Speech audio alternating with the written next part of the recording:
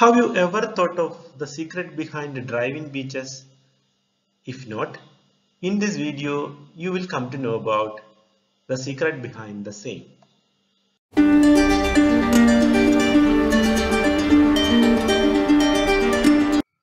Hi everyone, I am Dr. Rajiv Kumar P.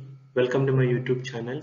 Today I am going to discuss with you a numerical problem related to effect of capillary rise on the stresses in the soils. So this one is a 4-meter thick soil layer which is sand, okay, and it has capillary rise from the water table to the ground surface. It is given in the question. You need to calculate the variation of stresses, total, neutral and effective stress at 1 meter, 2 meter and 4 meter depths. So this is the question. This is a typical question which is used to appear in the university examination, gate examination, etc. So you should be thorough with this. Let us see how this numerical can be solved. And you see here, this is a photograph of Muripilangad driving beach, Kannur. Okay, this is Asia's longest driving beach, 5.5 kilometers, which appeared in the BBC some time ago. Okay, you can see here some motorists were driving their vehicle, and there are some vehicles parked near the waterfront. Okay, so you can see how this happens. What happens whenever there is a sandy soil? Okay, this is given sand. Okay, fine sand and silt to some extent. So whenever there is a water body nearby, there will be capillary rise in the water body. Okay, this is due to the voids present in the soil. Okay, so there will be negative pressure which will be developed in the capillary zone. Okay, so due to the capillary rise, so there will be water moving through the capillary pores, okay, and moving up to the ground surface. Okay, you can see in the in this photograph there is some kind of wetness throughout this region. Okay, so and here also some kind of wetness you can see. So this one is due to the capillary rise. Okay, through the pores water moves up, but in practical situation, some water will be vaporized, some water may not move to the ground surface. Okay, it happens, but in theoretical condition we take this one as a completely saturated form. Okay, so this is the way the water moves in. Okay, there are capillary pores in it, and water moves above that capillary pore. Okay, so this is what happens. Okay, so you whenever you walk over here, so you will feel a stability to move on the beach. Okay, that is due to the negative pore water pressure which will be counteracting the weight. Okay, which will be added when there is a negative pore water pressure, which will be added to the total stress, and the effective stress will be increased. Okay, that's what happened. We will see how it can be calculated. This will act as a negative pore water pressure. At the same time, but it will add on to the total stress, and effective stress will be more. Okay, we will see how it can be done. Remember, this happens with the sand type soils. Okay, and here in this typical question, it is given that the water table 2 meter depth, water table is at 2 meter depth, and the capillary rise is up to the ground level. In some questions what happens is they may not give you the capillary rise up to what height it is moving up. So you need to calculate that using the equation. Capillary height is equal to Hz is equal to, okay, 0.03 divided by 20% of D10. D10 is effective diameter. Okay, this one you will get in meter. Okay, but D10 is in millimeter. You need to remember this. Okay, in some questions it will be like this. So you need to calculate the height HC, that is capillary height. Capillary height is nothing but from water table how much is the height in which this capillary rise takes place. So here it is given as HC is given. HC is given here, that is nothing but 2 meter from the water table. 2 meter from the water table, okay, up to the ground level. So you need to calculate this in some questions, okay. So 0.03 divided by 20% of effective diameter of the soil, okay, and the answer will be in meter. It will add to the total stress and the effective stress will be increased. So this figure is drawn again, okay. So you need to remember that the capillary rise is from this portion to the ground level, okay. So this portion water table to the ground level. So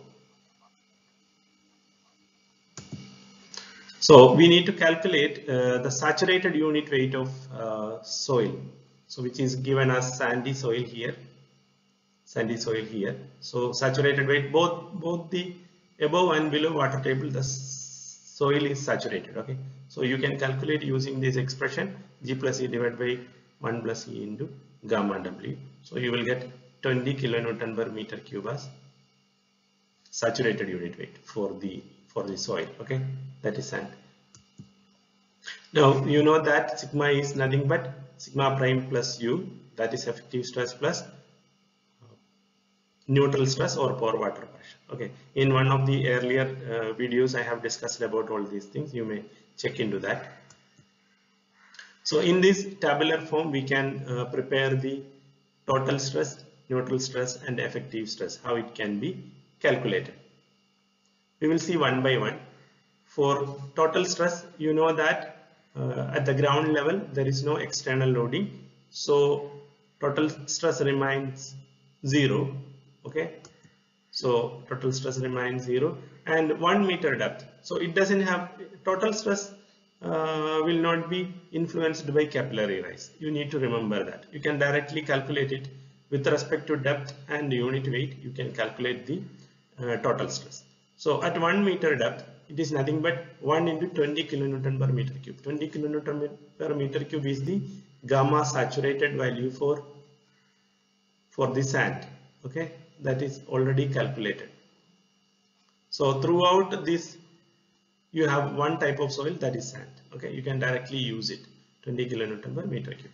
And at 2 meter depth 2 into 20, that is 40 kilonewton per meter square. Likewise at 4 meter depth it is 80. Now in this kind of problems it is better you start with the water table. Once you are thorough with this, you can start straight away from the ground level itself for the calculation of neutral stress. I will show you how it can be done. So at 2 meter level there is water table. You remember at water table the neutral stress is 0, okay. Even if there is capillary rise, the neutral stress is 0. So at water table, that is at 2 meter depth, so the neutral stress is 0. And below the water table, the depth is 2 meter, okay. So this is 2 meter from the water table, okay. So you have to calculate the depth into unit weight of water, which is given as 10, that is 20 kilonewton per meter square, okay. Now 1 meter above the water table, now we are moving upwards, okay. 1 meter, so this is 1 meter. So 1 meter, negative pore water pressure, it means there is a negative sign to be incorporated, okay. So negative pore water pressure, so 1 into 10 minus 10 kilonewton per meter square. And then again next level is this one, again it is capillary zone, okay. There is capillary rise of water, so it is nothing but you can calculate this one easily, okay. So minus 2 into 10, that is minus 20, okay. So this is the calculation for neutral stress. This is the only thing you need to remember here. It is a very tricky part. as usual, we can calculate the effective stress. It is nothing but sigma minus u. Okay. In the first case, it is 0 minus 20. So this will be positive. Then it is 20 kilonewton per meter square positive. Okay. The next one is 20. 20 is the total stress, and minus of minus 10 is equal to plus 10. So it will be 30 kilonewton per meter square. And likewise 2 meter depth and 4 meter depth. So this is a calculation corresponding to total, neutral and effective stress. Okay. Now we will move to the drawing of variation of total, neutral and effective stress, how it can be done. So first of all, we go with total stress variation. Okay. So at the ground level there is 0. We have already got that here. Okay. So then next 1 meter depth it is 20, and 2 meter depth it is 40, and 4 meter depth it is 80. So this is the variation of total stress. Now these all are positive values. Okay. And now we will go to the neutral stress variation. Okay, there are some negative values, minus 20, minus 10, 0 and then plus 20. So negative 20 is plotted here, and then negative 10, then 0. Then we will move to the 4 meter depth. It will be 20. Effective stress is nothing but the difference between sigma and u. Okay, already we have found out that one. That expression is already written here. Okay, written here. So it is effective stress is equal to sigma minus u. This 20 is nothing but 0 minus 20. Okay, is equal to 20. Already calculated here. You see, it is already calculated at this point. Okay. Now 30 is next value. 30 is positive. Okay. 30 is positive. How it is calculated? 20 minus of 10. So 30. Next one is as usual sigma minus u. Okay. Next one is 80 minus 20, that is 60. So these are the variations of, all are positive values. These are the variations of total, neutral and effective stress. You can expect similar questions in the examinations for GATE examination, for university examinations, etc., PSC examination, etc. So you can be thorough with this. So this is the only tricky portion is the capillary region, where you need to be very careful for calculating it. So thank you very much for listening to my class. We will meet next time with a new video.